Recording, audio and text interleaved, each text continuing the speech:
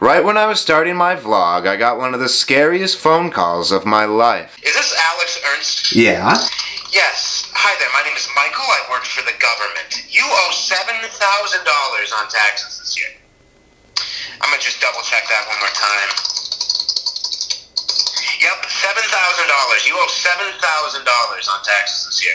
This guy ended up saying to pay my taxes I'd have to go to the store and get a bunch of gift cards and send them to him in the mail. But I already did this last week. I can't afford to pay the government again, so I have no choice but to change my identity. I'm going to do that tomorrow though, because I have one last thing to do as Alex Ernst. And that was to go out and go to an Angels baseball game, dressed as an angel. Long story short, it was the best day I've ever lived as Alex Ernst. Couldn't get any better than this. The next day I went to a motel in Las Vegas, Nevada, because today was the day I was going to change my identity. And going to a motel would be the last place anybody would ever expect me, Alex Ernst, to ever be.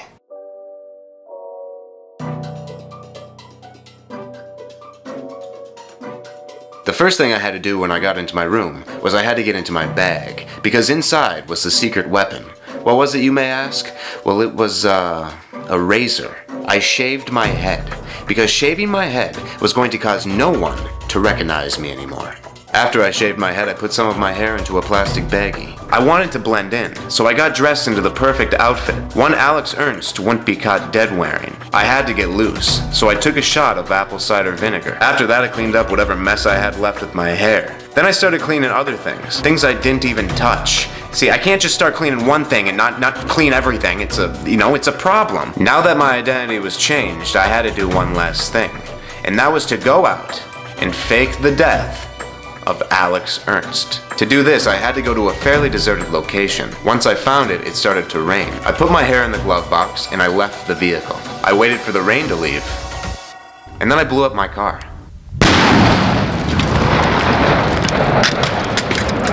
After I blew up my car, I went down to check out the damage. I wanted to make sure they'd find my hair and think that I'm dead. It was gonna be a long walk back to the motel. But then I remembered, my grandma gave me this portable radio, so I was going to be easily entertained. This is a public service announcement.